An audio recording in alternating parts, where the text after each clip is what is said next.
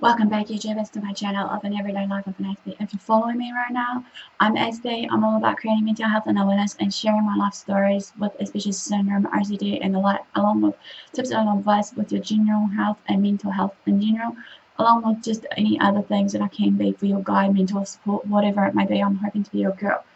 So it has been put to my attention, as I said, that due to the channel circumstances, I'm going to try and pump out in many videos for you guys while I'm away, which I humbly apologize. I know some of you are really wanting maybe some of the real important stuff, which I hope to come back onto it, whatever it was. Please, feel free to comment them below or even private message me about them. So these ones are going to be just quickly, just a bit more on the narcissist series, even though because it is broad and wide, as well as the mental health that I'm trying to do, as well as the autism, and we'll do as much as we can anyways, as well as hopefully some words of encouragement for you guys if you need it. So, in all further ado, guys, before I do this, as you know, I'm no medical doctor, I'm just your normal everyday Joe vlogs. So if you see any warning signs and symptoms as of late, seek professionals for your help for yourself or your loved one, or professional advice for yourself or your loved one. I don't forever condone self-harm for any of you. I want you to be healthy and safe. So this one's obviously about the 7 signs while you're in a relationship with a narcissist, of an introvert narcissist especially, just to look out for the warning signs and symptoms. So if you see, like I said, if you think that this video is not for you, by all means, pass it along, because I know in my heart there will be someone that needs to hear this. So let's begin this before I run out of time, so to speak. As we know, basically, sometimes it's hard to differentiate the differentiations of these different narcissist types, as I've clearly addressed already, which will come up onto my channel soon. But in the meantime, basically, we need to know the warning signs and symptoms, the characteristic traits, the differentiations between them all, and whatever it may be. But as we know, basically, with narcissism, however, this is often associated with many external manifestations, which will include, basic attention-seeking, grandstanding, the superficial charm that they charm their, peers, the lack of reliability, they violate boundaries, the manipulation, mind control, and many other characteristic traits. However, just to bear in mind, not all narcissists are openly grandiose or outwardly intrusive. No way, far from it. Here today, I'm talking about the introvert narcissist. Various researchers and authors have written about the introverted narcissist, which I'm here to address too, identified as the covert narcissist, the hypersensitive narcissist, the closet narcissist, and the vulnerable narcissist. This subtype of narcissism is more hidden, however. And yet they do, however, carry the same self-conceit and negative contagion as their extroverted counterparts of the narcissist. It's important, however, to point out that many introverts are not always narcissistic, however.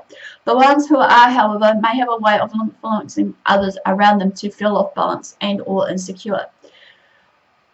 What both extrovert and introvert narcissists have in common, however, is their employment of an outer veneer of superiority to disguise their inner sense of vulnerability, while the extroverted narcissist will say in so many ways that I'm better than you. The introverted narcissist, however, will strongly hint at it. Hopefully, with these 7 signs below that I'm going to share with you all, may show some of these traits, or while some people may exhibit some of the following traits at one time or another, a pathological introverted narcissist tends to dwell habitually in several of these following personalities, while remaining largely unaware of or unconcerned with how these behaviors will affect others. And just to bear in mind, there could be many more than just 7 signs. I'm just clearly addressing 7. But if you know more than 7 of what I'm saying to you all, feel free to actually list them in the comments below or what have you. So let's begin this. Number 1, quiet smugness or superiority. Many extrovert narcissists are fairly easy to spot with their grandiose mannerisms and attention-seeking, like machinations. But however, on the other hand, introvert narcissists, on the other hand, can be more difficult to pinpoint, at least on the outset of this. They tend to observe judgmentally rather than act, and listen half-heartedly rather than speak. Yet their acquired brand of superiority complex betrays itself through aloof detachment and disconcerting non-verbal cues. They might not express their negativity outright, but you get the distinct sense that they are barely tolerant with their lack of eye contact, condescending glare, eye rolling, dismissive gestures, groans, and sighs, highly distractedly, quick boredom, impolite yawns, and overall inattentiveness. When they do speak, however, the comments tend to be critical and judgmental, focusing on their own conceited views. This seemingly impenetrable smugness is, of course, a front, covering a sense of vulnerability within them. Part of the insecurity may be the inability to relate to people meaningfully as human beings. A famous quote to actually clearly illustrate this is Sheldon Cooper from The Big Bang Theory. One cries because one is sad. I cry because others are stupid. And that makes me sad. This is the most common and popular one that Sheldon Cooper obviously shares. Just bear in mind though, obviously, like some of those traits there also can show a little bit of people on the spectrum of Asperger's syndrome as well as autism in that. So we need to be careful how we label these mentalities as well. Number 2, self-absorption. One of the most common characteristics of an introverted narcissist is a sense of withdrawn self-centeredness. While many introverts are more quiet but are good listeners, introverted narcissists tend to be reticent and poor listeners. Often they will have a quick assessment of a person or even a given situation. They might find it uninteresting, flawed, or unworthy of their own intention, and mentally tune out, meaning block you out regardless. While most mature adults are capable of recognizing nuances of issues and giving people the benefit of the doubt, however, on the other hand, introvert narcissists tend to focus on only what they selfishly want and find agreeable. All else might be labelled as boring or stupid. 3. Lack of empathy. You're sick, but what about driving me to the mall? Is a common statement, but as we know, basically lack of empathy again can roll into all these different types of narcissists.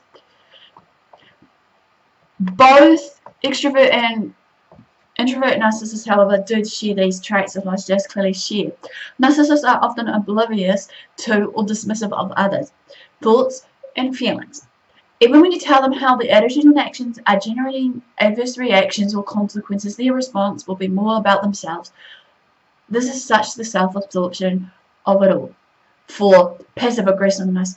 Some introverted narcissists deal with disagreeable people or circumstances in passive aggressive ways. Upon receiving a reasonable request from you, they might say, okay, yes, of course, as you wish.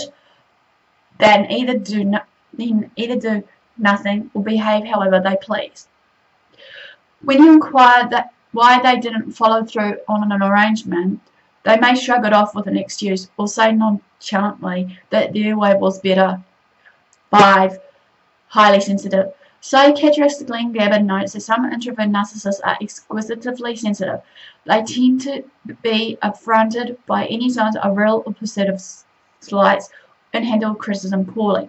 In the face of negative feedback, some introvert narcissists will defend with an increased sense of superior smugness and dismissal, flight, while others will respond with sullen withdrawal, flight. Typically, they will not let on how much the negative experience bothers them and instead use their well-rehearsed aloofness to continue their schemes. Or schema, I should say. Of course, not all highly sensitive people are narcissistic, as I said before. What distinguishes the narcissist is their falsely constructed superiority complex.